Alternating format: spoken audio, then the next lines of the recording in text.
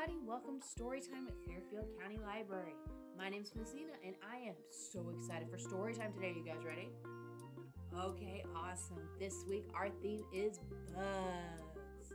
That means this week we're going to read some books that are all about creepy crawlies. Okay, our first book is An Ant's Day Off by Bonny Becker, illustrated by Nina Laden and published by Simon and Schuster Books for young readers.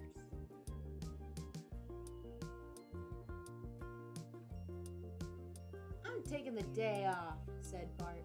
I'm tired of working. No ant has ever taken the day off, his friend Floyd reminded him, nervously glancing around.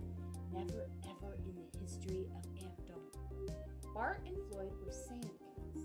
They spent their days under the ground working all the time. They had never seen the sky or felt afraid.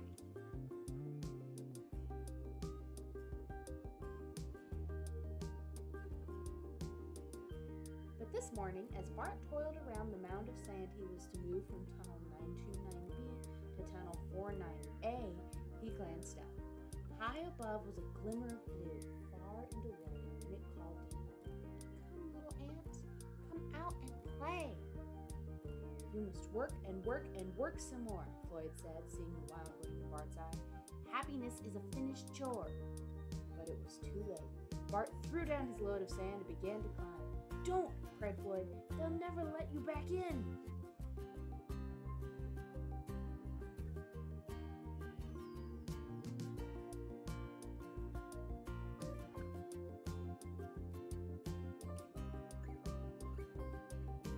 Up and up, Bart scrambled until his head popped out into a bright spring day.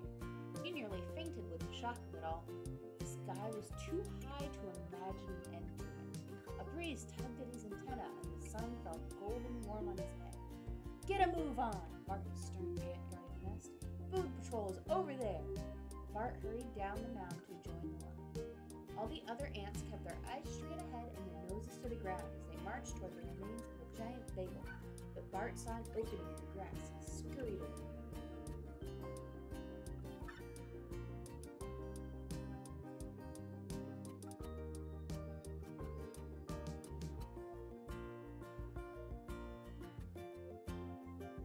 He came to a broad river. Row, said a voice. Row, said another voice. Bart peered around the edge of a water ice. He saw two frogs. Gently down the stream, said one frog. Merrily, merrily, merrily, merrily, said the other frog. Together they croaked. Life is but a dream.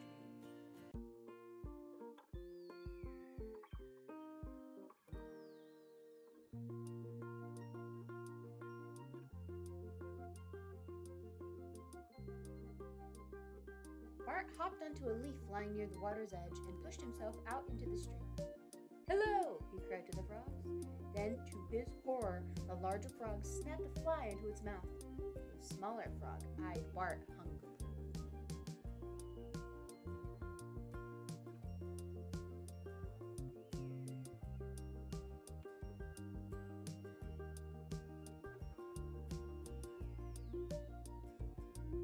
The frog's tongue flicked out, but just then the current picked up and Bart floated out of reach. The little frog settled back with a blanket. Growl, he croaked. No, croaked the big frog. Inside his head, Bart heard a tiny voice. It sounded just like Floyd. Always work, never rest. You see what comes of idleness? The Floyd voice said. Perhaps I should go back to the nest, Bart thought.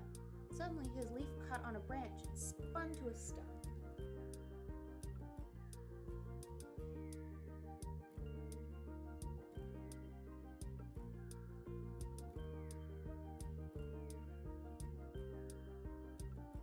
Bart scrambled to the shore. A tall dandelion stood in his way. Maybe he could see just a bit more of the world before he went back.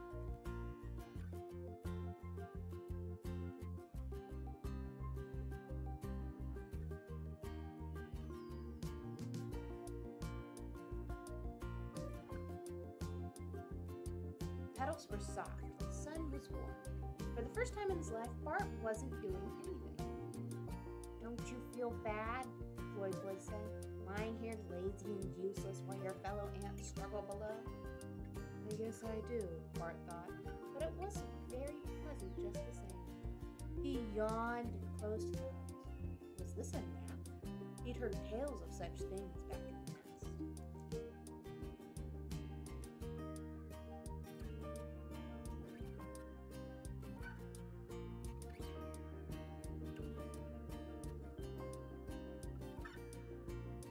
The air beat against in gentle tickling waves. Bart murmured. Ah.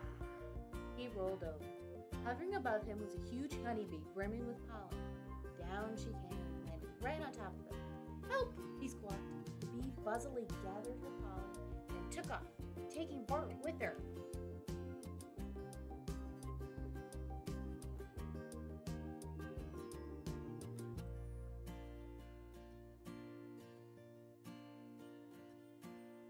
She flew up and down and up and down. Bart could see sky and field and sky and field.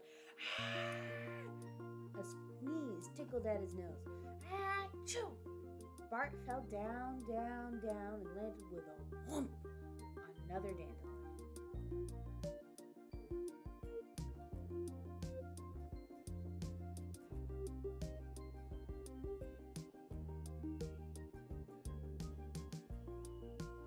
He scrambled to his feet.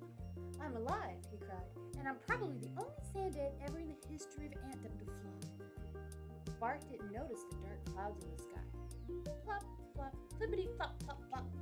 Bart looked up. His first ever rain.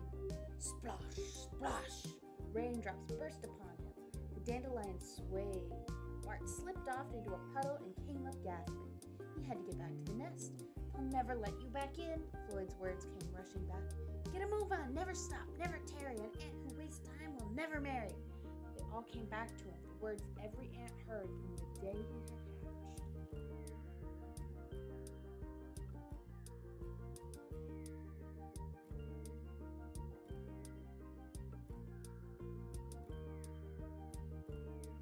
He staggered up to the entrance of the nest. There at the top stood the guard ant. Bart realized with a horrible start that he carried nothing. No lace bug wing, no bagel crumb, not even a grain of sand. Nothing useful. Halt! Cried the guard. Who goes there? It's me, stammered Bart. Bart the sand ant. Sand ant? What are you doing out here?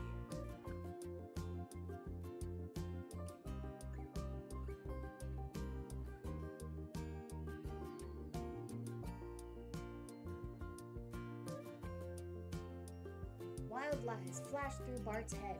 Maybe you could say he was kidnapped by earthworms, or that he was blind. I took a day off, Bart whispered. I'm not doing anything. I'm being totally and completely useless. I floated down a stream, I almost took a nap, and I flew on a bee. That was mostly by mistake. A day off? Said the guard. You took the day off? Bart nodded miserably. The guard paused and then said quietly, I took a day off once, long ago. You did? Breathed Bart. Don't tell anyone, snapped the guard. Not a peep, never a word. Still, if you just pick up that moth wing and make it snappy, I'll let you back in. Always bring back a bit of something, muttered the guard as Bart slipped past. That's what the others do. Others? Bart asked. Sometimes, the guard said softly. Well, sometimes an ant just needs to look at the sky, now doesn't it? Then he frowned and turned away.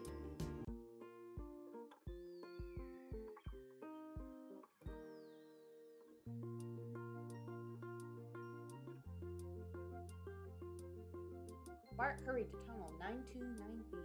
Floyd had cleared away his mound of sand and Bart's too. I'll do twice as much tomorrow, Bart promised. Tell me about your day off, Floyd whispered. Tell me everything. And Bart did. Once, twice, again and again, all through the long summer, Bart told Floyd about sun and frogs and rain.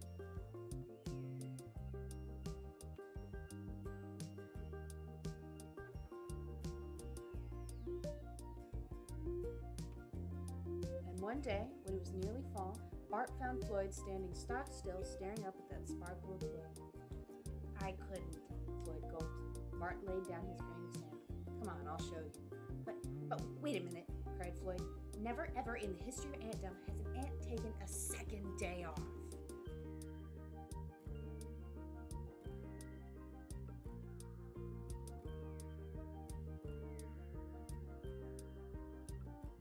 Bart just grinned, and the two friends began to climb. Okay, that was an ant's day off. What'd you guys think? Have you ever taken a day off? What'd you do?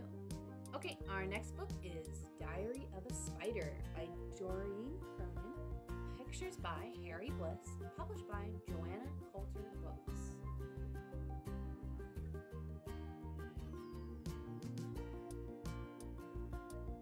March 1st. Today was Grandparents' Day at school, so I bought Grandpa with me. He taught us 3 things. 1. Spiders are not insects. Insects have 6 legs. 2. Without spiders, insects would take over the world. 3. Butterflies taste better with a little barbecue sauce.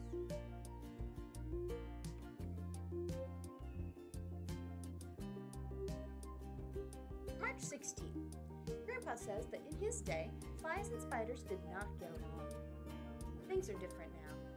This is awesome!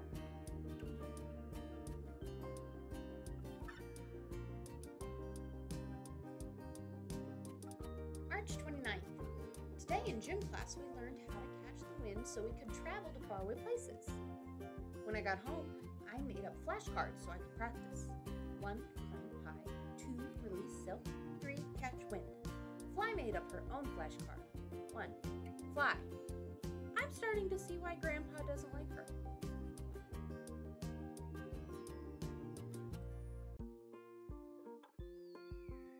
April 1st. Went to the park with my sister today. We tried the seesaw. It didn't work. We tried the tire swing. It didn't work. We spun a huge sticky web on the water fountain. That worked.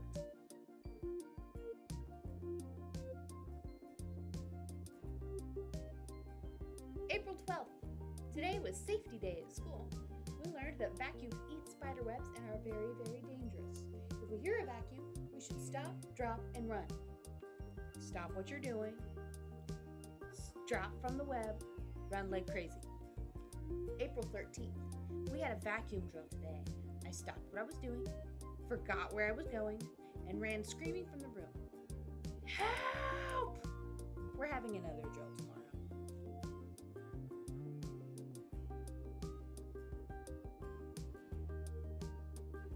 April 17th. I'm sleeping over at Worm's house tonight. I hope they don't have leaves and rotten tomatoes for dinner again. More leaves, Spider? May 7th. Mom said I was getting too big for my own skin, so I molted. That is so gross.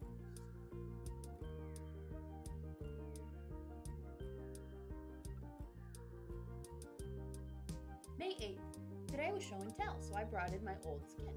My teacher called on it to lead the Pledge of Allegiance. You there, why don't you get us started?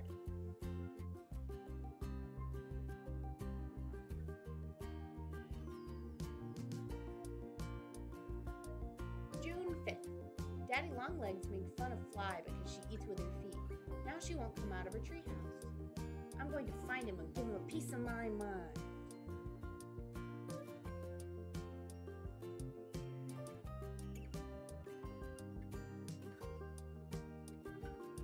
June 6th. I found Daddy Longlegs. He's a lot bigger than I thought he was. I gave him a piece of my lunch instead.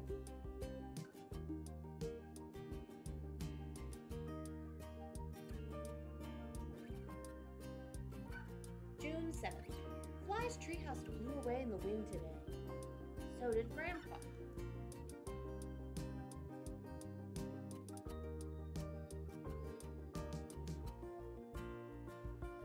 June 18th. I got a postcard from Grandpa today. Dear Spider, ooh la la, I've landed in Paris. French buns are delicious. Au revoir, Grandpa. Leg of French gnat. Give it a try. June 30th. Grandpa came home today. I couldn't wait to hear about how he rode the winds all the way over the ocean. Turns out he caught a breeze to the airport and napped in first class.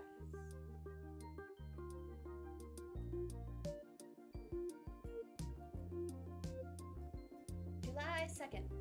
Fly came over to play today. She got stuck in our web and her mom had to come get her. Grandpa laughed a little too hard. From now on, we have to play at Fly's house. Hi, Mom.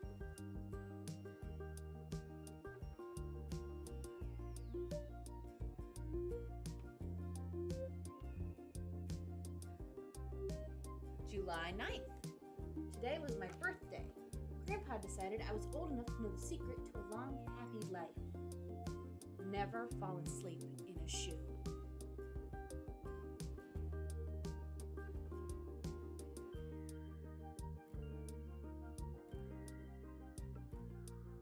July 16th.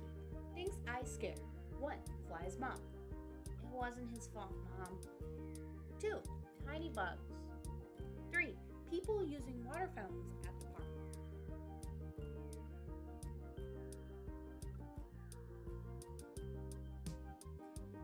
July 17th.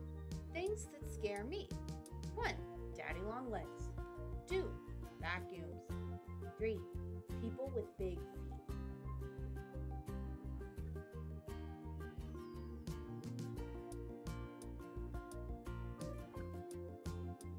August 1st. I wish that people wouldn't judge all spiders based on a few spiders that bite.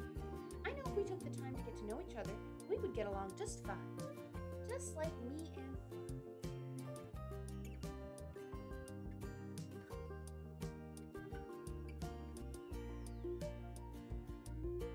Alright everyone, thank you for coming to Storytime. Now, just because we're done reading does not mean we have to be done with Storytime. If you come to the library this week, you can pick up a Storytime kit, which are these fun-filled activity kits that were made to go with the books you read today. Each kit comes with a coloring sheet, a craft, and a tasty recipe that you can make with your grown-ups. This week, our craft is this little guy, a paper ladybug.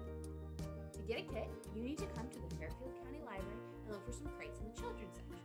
Now we have 2 crates, one for Mondays and one for Wednesdays.